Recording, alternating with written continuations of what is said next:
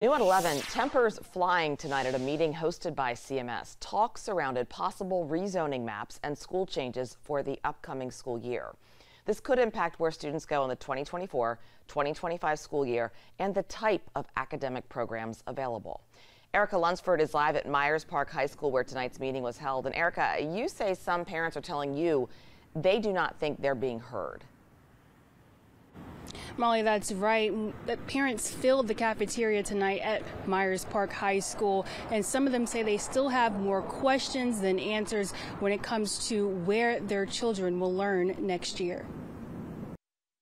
The rug has been pulled out from under us, in my opinion. I think that's paid for others as well. School cafeterias are typically filled with chatter. You have to do better with the kids that are currently here. But Monday night, it was parents, not kids, making noise. These adults are here to voice concern and ask questions about potential zoning changes proposed by Charlotte-Mecklenburg schools. It would be disrupting families. I would potentially have a senior at one school and a freshman at a different school. Laura Grant, a mother of two CMS students, said she's concerned over potential boundary and feeder changes.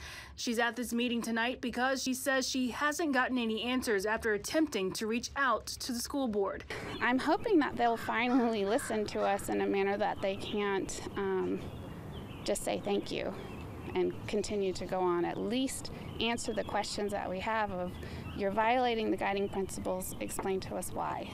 Grant says she started a petition against the new rezoning. Nearly 1,000 signatures so far. Other parents are here tonight worried about teaching programs and if their kids would be left in a school without the advanced IB learning program. So now all these kids are being split up again, which goes against your principle of keeping the elementary schools together in the first place. Marianne Mieschek says she wonders if IB classes would be offered at other schools and is also concerned with finding the resources to staff the district's ideas for new and current schools. There hasn't been enough time for feedback.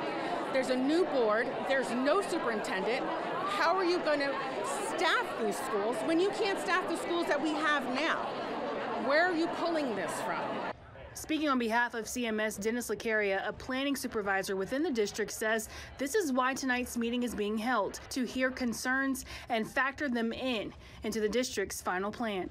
Those are things that we'll work through going forward, so it remains to be seen on some of that programmatic. So historically, when we've opened a new high school, we have left the seniors at their school. So the rising seniors, the seniors, the year the new school would open, the relief school can stay at the school that they started in. We're having conversation, getting feedback from the community about allowing juniors to have that same grace.